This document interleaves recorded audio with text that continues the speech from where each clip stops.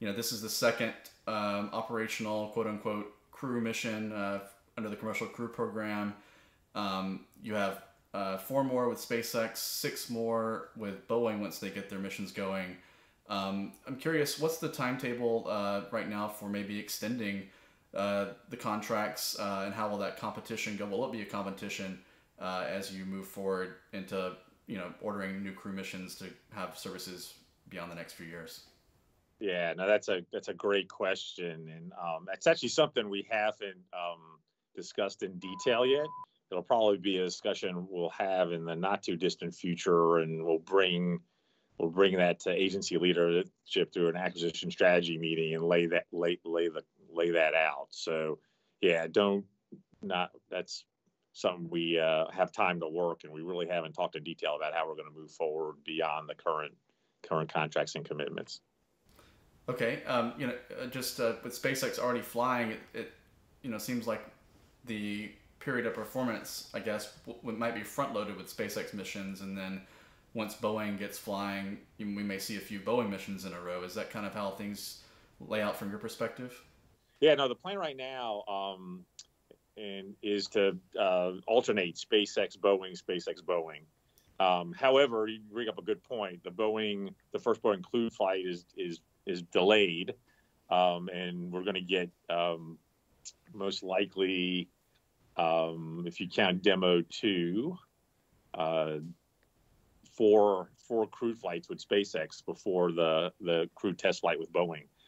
So we may have to relook at that, but we haven't gotten around to talking about that yet. Yeah. What's the latest with the agreement with Roscosmos to start flying cosmonauts on U.S. vehicles, and could that happen as soon as Crew 3? Yeah. So the draft of the implementing agreement is close to being released. So yeah, we're waiting for the final signature from the State Department on the implementing agreement, and then we'll provide that draft to Roscosmos and begin negotiations. I believe it's now too late to do all the develop a suit and do the training for Crew 3. So most likely the earliest mission to have a cosmonaut on would be Crew 4. Okay. I wanted to switch gears a little bit and talk about the HLS procurement that you announced on Friday, I believe, with SpaceX. You talked a little bit about how this was really the only option you had. In my understanding, this is the only option you had to fit within the budget that Congress gave you for FY21 and what you may be expecting in the next few years. How realistic is it to be able to add on a second HLS contractor in this accelerated services procurement soon, and how soon? Yeah, so that's what we're going to find out. So we're going to, yeah, we need to, we have some thoughts on how to maintain competition, and in the next 1 or 2 weeks, we're going to put out a request for information to everyone, and then engage in discussions to see, hey, what would be most useful to partner with industry on everybody between now and when we would release the RFP for the services, human landing system services procurement. That would, allow people to continue to, help us refine the requirements, allow people to continue to mature their designs and reduce risk, and set them up to in a year to a year and a half from now bid on the human landing services contract, so that procurement, so that we can get those services in place by the late 2020s. The review that's ongoing now with the Artemis schedule, I think you said Friday the goal remains, at least contractually, 2024. Is that, is that realistic at this point? I mean, I know that schedule was written last year, I guess, but is 2024 Right. still in the cards? Well, yeah. So it's what, like I said, it's what SpaceX bid in their bid that they could achieve 2024. But, as we've seen with, commercial cargo and commercial crew, these systems, developing the systems is really challenging, and you run into technical issues. And I think the good news is that, you know, uh, Northrop, SpaceX, Boeing, and NASA have been able to work together as a team to overcome technical issues to make sure that we can achieve make the system will meet the requirements and be safe to fly crew on. But yeah, the schedules for these very complex human rated systems are really challenging. So it is high risk.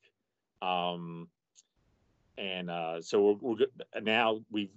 It's good. It's now that we've awarded the HLS contract. The study team is factoring that into their analysis and recommendations, and so we'll get the final what will most hopefully be the final brief from them probably in about 2 weeks.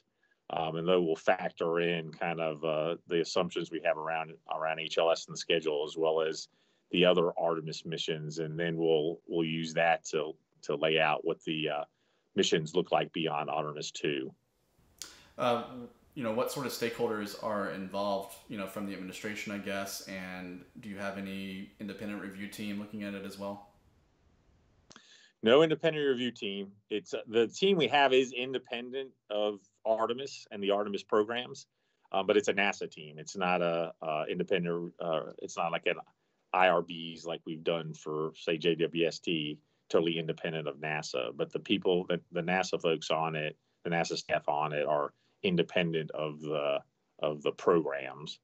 And yeah, they've been working to understand where the programs are, and what and what the best, and we've been meeting with them along the way, both the political folks at NASA as well as the career folks like myself, to give them feedback and guidance. So yeah, nobody independent of NASA, but the team is independent of the programs, and it pretty much is a internal study with guidance from senior leadership, both political and career. Is the desire to have a new permanent NASA administrator, the nominated NASA administrator, installed before making any final decisions about how things look after Artemis 2? Yeah, it depends. Yeah, absolutely. Yeah, we would absolutely want Senator Nelson and Colonel Melroy to be on board.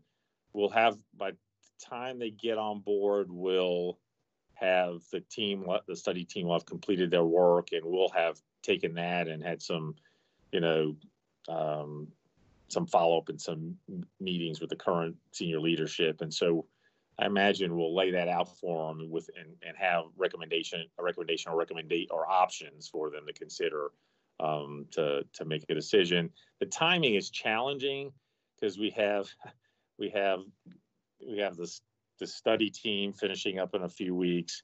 We have finishing the FY22 President's budget requests with the administration, and then we have a new administrator and deputy administrator coming on board all around the same time. So I think we'll have to work through all that as best we can. And before I'll let you go, I wanted to get an update on something that's always fun to talk about: flight hardware, with the SLS core stage arriving at KSC soon. What's the latest in terms of getting it off the test stand and having it delivered to KSC? Are you still holding to a launch? I heard November, maybe, if everything goes perfectly. Is that still viable? Right. Yeah, that's pretty much it. We ran into some weather down in Stennis. I mean, it's been kind of a weather challenge for the whole test campaign down there with all the summer storms we had. But they were able to lift the core stage out of the test stand yesterday. And I saw a picture of it on the crane out of the test stand, and I think they put it in the cradle last night or this morning, and so they will probably get it. What is today? They'll get it on the barge, probably by tomorrow, or maybe day after, and then if they can do that, then it should show up at KSC around the 29th. So that's the current status. And then, yeah, it'll be very challenging to meet the November or end of calendar year target date. What we'll be doing is, for programs that are in the final phase of integration and test, it's pretty much a single line schedule, right, of integrating all the major components together. So we'll lay out what we have a schedule. We know what needs to happen when, with respect to integrating the vehicle, and then integrating the launch vehicle, and within Orion and everything, and we'll be tracking that. And as long as we keep hitting that milestones, we have a shot. But as soon as we see we're missing those 2 or 3 milestones, then we'll probably take a look at the schedule and really take a hard look at whether November is possible. Yeah. Well, what's the work to date in November right now? Yeah, I mean the best possible schedule, if everything went perfectly, would be end of October. That would be if everything went perfect, it would be we could launch probably end of October, maybe early November. So we don't have a lot of margin against the end of November date right now. Okay, Steve, thank you so much for your time, and it's always good to chat, and look forward to chatting again soon. Okay, thank you.